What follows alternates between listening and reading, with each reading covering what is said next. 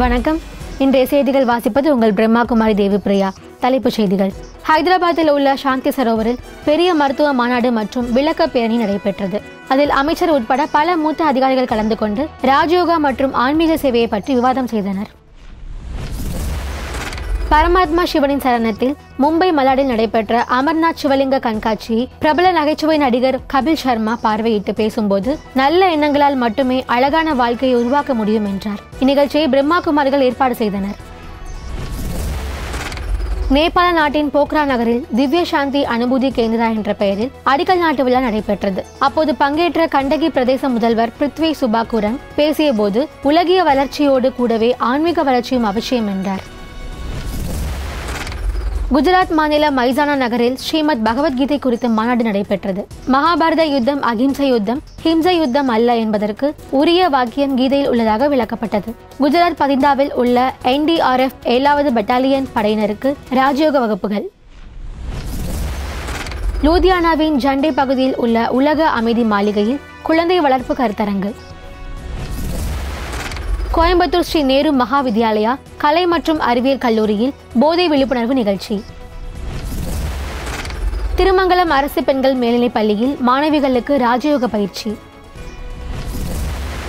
தேனி பழனிசெட்டியில் உள்ள ஸ்ரீ திருமுருகன் திருக்கோவில் தைப்பூச திருவிழாவை முன்னிட்டு ராஜயோக படவிளக்க கண்காட்சி. விரிவான செய்திகள். ஹைதராபாத் சாந்தி சரோவர் ரிட்ரீட் சென்டரில் பிரம்மாகுமாரிகள் இயக்கத்தின் மருத்துவத்துறை மூலமாக மிக பெரிய மருத்துவ மாநாடு ஏற்பாடு செய்யப்பட்டது. மருத்துவ மனதை புதுப்பிப்பது என்ற கருத்தில் நடந்த நிகழ்ச்சியில் தெலுங்கானா மாநில உடல்நலத்துறை அமைச்சர் இத்தேலா ராஜேந்தர், போக்குவரத்து அமைச்சர் புவாதா அஜய்குமார், கிம்ஸ் மருத்துவமனைகளின் MD டாக்டர் பாஸ்கர் ராவ், ஆயுஷ் இயக்குனர் டாக்டர் வர்ஷினி, மும்பை BSES மருத்துவமனை புற்றுநோயியல் துறை இயக்குனர் டாக்டர் அசோக் மேத்தா, கோவை KG மருத்துவமனை தலைவர் KG பத்தவச்சலம் உட்பட பல பிரமுகர்கள் திருவிளக்கு ஏற்றி மாநாட்டை துவக்கி வைத்தனர். துவக்க விழாவில் பங்கேற்றவர்களுக்கு விருந்தினர்கள் தங்களது கருத்துக்களை வழங்கினர். மேலும் அரசாங்கத்தின் சுகாதாரத்துறை, ஆயுஷ் துறை, இந்திய மருத்துவ சங்கம், இந்திய மருத்துவர்கள் சங்கம், மம்தா மருத்துவ அறிவியல் அகாடமி, SVS கல்லூரி மற்றும் பிரம்மாகுமாரிகள் இம்மாநாட்டில் பங்கு பெற்றனர். அப்போது டாக்டர் பனாரசிலால் ஷா, வாஷிங்டன் நகர தியான அருங்காட்சியக இயக்குனர் BK ஜென்னா மற்றும் சாந்தி சரோவர் இயக்குனர் BK குல்தீப் ஆகியோர் தங்கள் உள்ளத்தின் கருத்துக்களை வெளிப்படுத்தினர். இந்நிகழ்ச்சியில் சுமார் 1500 மருத்துவர்கள், செவிலியர்கள் உட்பட மருத்துவத்துறையினர் பங்கேற்று பயன்பெற்றனர். இறுதியில் விருந்தினர்களை கௌரவித்து இறைநினைவு பரிசு வழங்கினர். பிரம்மாகுமாரிகள் இயக்கத்தின் மூலமாக நாடெங்கிலும் சிவஜெயந்தி விழா கொண்டாட்டம் துவங்கிவிட்டது. பல நாட்கள் கொண்டாடப்படும் இந்நிகழ்ச்சி இந்த ஆண்டு 84வது சிவஜெயந்தியாக கொண்டாடப்படுகிறது. அதற்கான ஆரவார ஏற்பாடுகள் ஆரம்பமாகிவிட்டது. இதன் தொடர்ச்சியாக மும்பை மலாடில் பிரம்மாகுமாரிகள் ஏற்பாடு செய்த அமர்நாத் சிவலிங்க தரிசன கண்காட்சியை பிரபல நகைச்சுவை நடிகர் கபில் சர்மா பார்வையிட்டார். அந்த தருணத்தில் மலாடு தியான மைய பொறுப்பு சகோதரி BK குந்தி அவர்கள் ஜோதி ரூபமான கடவுளாகிய சிவனை பற்றி முழுமையான தகவல்களை சர்மாவிற்கு வழங்கினார். அதன் பிறகு சர்மா சிவனுக்கு ஆரத்தி எடுத்து வணங்கினார். தொலைக்காட்சி மூலம் மக்களை மகிழ வைத்த நகைச்சுவை நடிகர் கபில் சர்மா பிரம்மாகுமாரிகள் மேடையை அடைந்த போது அவருக்கு வித்தியாசமான அனுபவம் ஏற்பட்டது. இறை தந்தை சிவனின் அன்பில் மூழ்கிவிட்ட அவர், இங்கு வந்த பிறகு நான் மிகவும் மகிழ்ச்சி அடைகிறேன். நல்ல எண்ணங்களால் மட்டுமே அழகான வாழ்க்கையை உருவாக்க முடியும் என்று கூறினார். நேபாளத்தின் போக்ராவில் பிரம்மாகுமாரிகளால் கட்டப்பட உள்ள திவ்ய சாந்தி அனுபூதி கேந்திரா என்ற புதிய கட்டிடத்தின் அடிக்கல் நாட்டு விழா மிக விமரிசையாக கொண்டாடப்பட்டது. அப்போது மேற்கு நேபாள கந்தகி பிராந்திய முதல்வர் பிருத்வி சுபாகுரங், பிரம்மாகுமாரிகள் கல்வித்துறை துணைத் தலைவர் BK ஷீலு, போக்ரா சேவா கேந்திர இயக்குனர் மற்றும் பல முக்கிய விருந்தினர்கள் அடிக்கல் நாட்டு விழாவை முறையாக நடத்தினர்.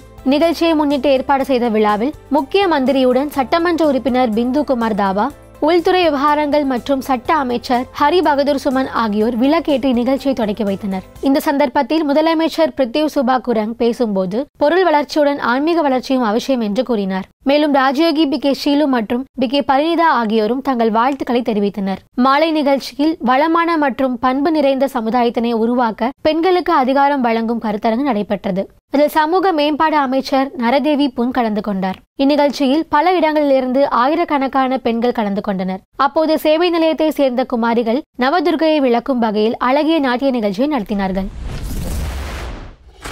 குஜராத்தின் மைசானா நகரின் காட்லி பேலஸில் ஸ்ரீமத் பகவத்கீதா குறித்த மாநாடு ஏற்பாடு செய்யப்பட்டது.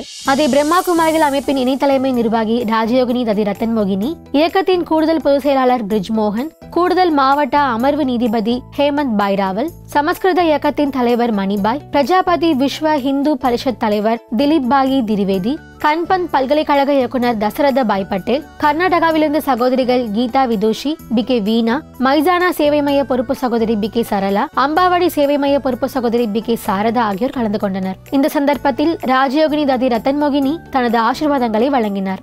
हर कार्य में अंदर में बाप की स्मृति रहे तो हमारे अंदर सदा शांति और सर्व के प्रति प्रेम रहेगा. ஜோதி ரூபமான கடவுள் சிவனை கீதையின் கடவுள் என்று விளக்கினார். மேலும் ஆன்மாவில் அமைதியை எப்படி நிலைநிறுத்துவது, அன்பை எப்படி வழங்குவது ஆகிய மந்திரங்களை வழங்கினார்.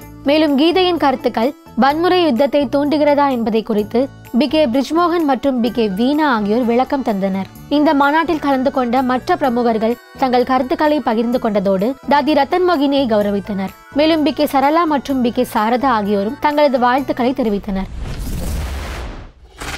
குஜராத் பரிந்தாவில் உள்ள NDRF 7வது பட்டாலியன் படையினருக்கு ஆன்மீக நிகழ்ச்சி ஏற்பாடு செய்யப்பட்டது.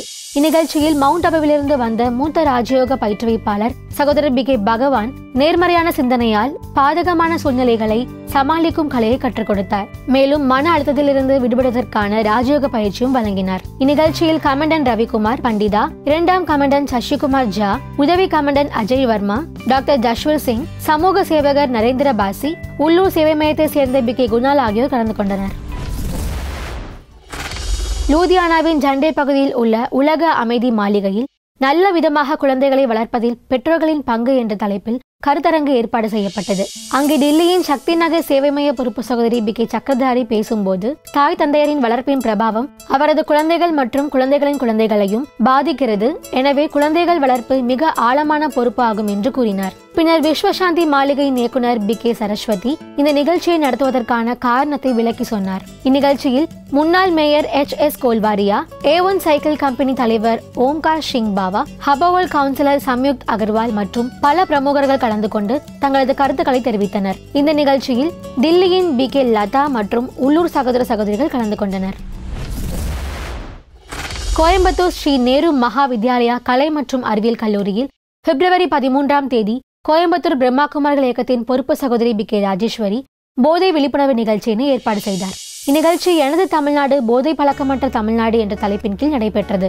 நேரு மகா வித்யாலயா கலை மற்றும் அறிவியல் கல்லூரி முதல்வர் டாக்டர் பி. சுப்பிரமணியம், ஆங்கிலத்துறையின் தலைவி டாக்டர் மஞ்சுளா சுரேஷ், பிரம்மாகுமாரிகள் சகோதரர்கள் பி.கே. வரதராஜ பெருமாள், பி.கே. கணேஷ் ஆகியோர் முக்கிய விருந்தினராக கலந்து கொண்டனர். 400க்கும் மேற்பட்ட மாணவர்கள், ஆசிரியர்கள் மற்றும் அலுவலக பணியாளர்கள் கலந்து கொண்டு பயன்பெற்றனர். சகோதரர் பி.கே. வரதராஜ பெருமாள் போதை பழக்கத்திலிருந்து விடுபடுவதற்கான ராஜயோக வழிமுறைகளை வழங்கினார். மேலும் சகோதரர் பி.கே. கணேஷ் பிரம்மாகுமாரிகள் இயக்கத்தை பற்றிய அறிமுகத்தை வழங்கினார்.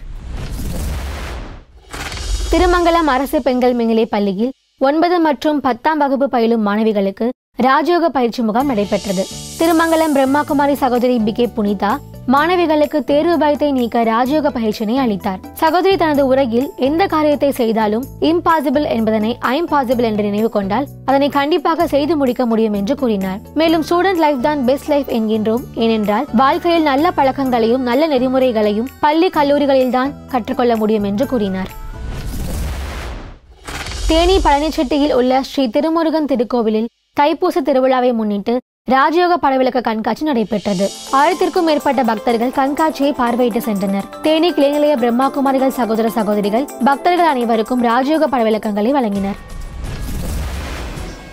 இன்றைய செய்திகள் இத்துடன் நிறைவு பெறுகிறது. மீண்டும் இன்னும் சுவாரஸ்யமான பல செய்திகளோடு உங்களை சந்திக்கும் வரை உங்களிடமிருந்து விடைபெறுவது தேவி பிரியா. நன்றி. ஓம் சாந்தி.